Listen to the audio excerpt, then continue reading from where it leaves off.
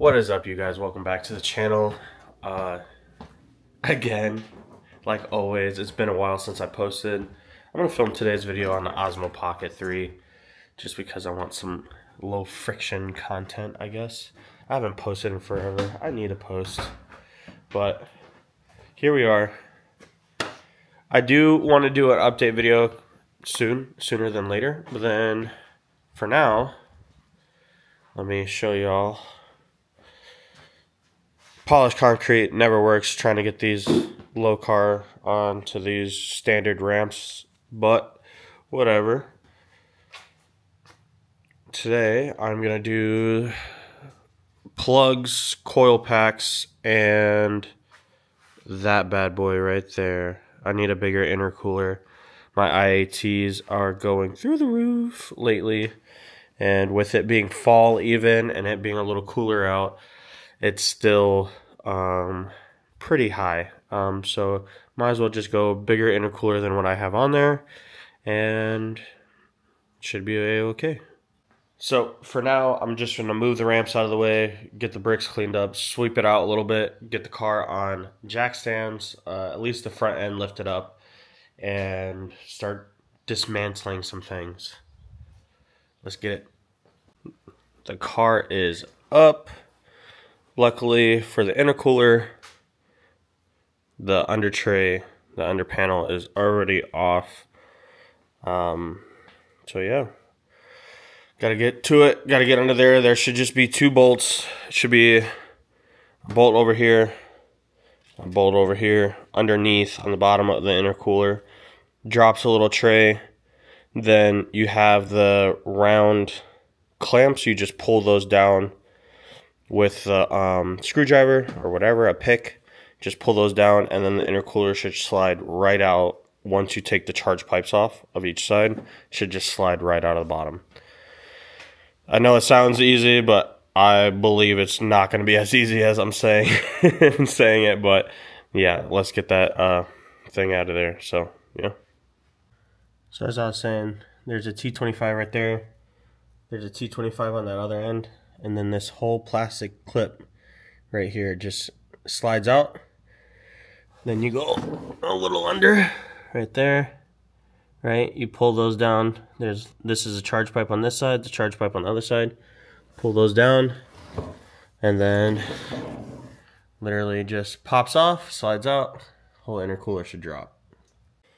All right, I have the shroud out, as you can see. Wear something to cover your eyes. It's going to be caked with dirt and shit. I realized that it's going to be easier for me to access the charge pipes and everything from the bottom if I just take the fan shroud out. Not hard to do. It's just unbolt this, unbolt that. This cross member comes undone. And then it's like two, I think they're like T25s. There's two T25s. There's one right there. One right there. Whole thing pops out. Oh, and a disconnection for the harness. Simple shit. Should just pop out fairly easy, and then it'll give you a whole bunch of room. So it's worth it. Okay, 2 seconds later. So these ones right here, 16. They connect the strut bars to the front mount. The core support, I mean. Then under here, so right here, right here, right here, under there, right there, you see the hole, and you see the hole. Those are 13s. Then you pull the tabs out. They look like this. Pull these little body panel tabs out. Then under there, you have two more 13s, and then same on the other side, two more 13s. Once you get all those out, literally this just goes bloop, and it pops right out. If I can get it uncaught, that'd be nice. Bada bing, bada boom. There we go. Now you have your little top piece out. Now you have access to the fan shroud. And as I said, for the fan shroud, there is a T25 somewhere down here. Boom. And then there's one right there. I don't have a light on me. Let's grab a light. Right there. There's a T25 right there. And then, where's it at on the side? Whatever. But, can't find it. But then you just pull this clip out right here, and then the whole fan slides out. Oh, it's supposed to be right there. It's just not right there. So yeah, then the whole fan shroud pops out.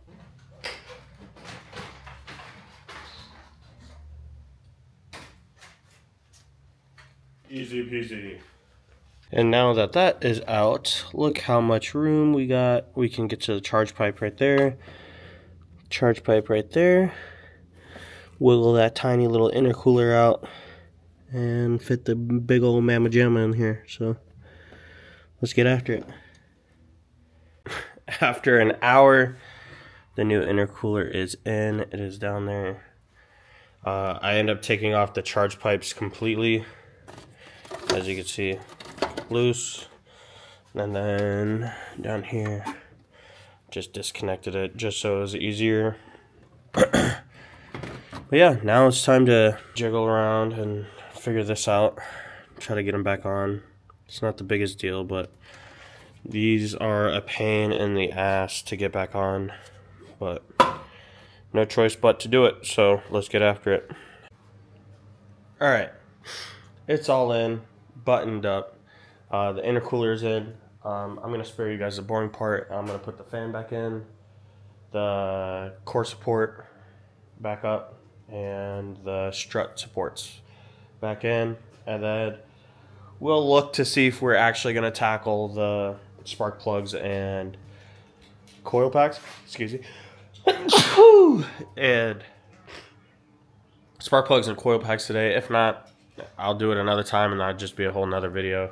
But yeah, so let's get to it. Car is on the ground outside. Time to flash a new tune since I have the upgraded intercooler. So I already have the MHD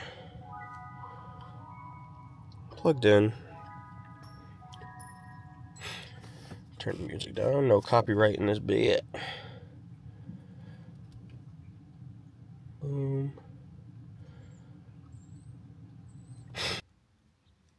Okay, so typically when you flash this for the first time, you should be on a trickle charger. But usually this only takes about a minute, so it's fine to do it in auxiliary. Since I have already down pipes and a front mount, you know what I mean? I'm gonna do 91. Actually, let me go back. I'm gonna do 91 just for funsies. Later on, maybe I'll go up and fill up on 93 and try it. But this is the only settings you should have if you own a BMW. Long overrun BRAP, aggressiveness, OEM style, right? And that's it. No cold start, noise reduction, because that sometimes throws your car into limp mode. I don't know why. It's not just my car that does it. I've read online. It's a whole bunch of people. Especially up here in the Midwest when it gets really cold. And then the startup roar, that's just annoying. So don't do any of that shit. But let's see. Let me put that back to like... Boom. Just a little bit of burble. That's all you need. And then map right. It's gonna flash all these signs. Don't even worry about that. I'm a little stuffed up because of all the debris that was underneath the car. Like all the stuff that was underneath the car when I took the intercooler off that dropped and all got in my face. Luckily I had glasses on, so it wasn't a big deal. See, 15 seconds. Already complete. Clearing codes. Boom. There you go. Now you just 25 seconds flash. Update a tune. I don't have a gapper a spark plug gap. Can't speak right now. I don't have a spark plug gapper, so I'm not going to do spark plugs right now. And there's no point of changing the ignition coils if I'm not doing my spark plugs right now. That's just a lot of work for nothing. So next video I'll do both of those. And yeah, that's pretty much it. And then I'll go run logs in a little bit, and then I'll check them on Data Zap and make sure everything's all good, all nice and peachy. But that'll probably be it for today's video. I just wanted to post something. That's why I'm using the Osmo Pocket. I was doing something on the car, might as well just film a little bit of it. Wasn't a lot, but yeah, probably gonna give this car a wash tonight as well, because yeah, it's dirty. It's been a while. So yeah, thank you guys for watching. Like, comment, subscribe, and I'll see you guys in the next one. Hopefully sooner than the last couple that I've been doing, which is like 3 months spread. And so, see you guys. Well, I go to do a pull, and I think I snapped an axle. I think an axle left the chat. It would be the passenger side rear that left the chat, but minor things. I guess this is what happens when you make power. But cool.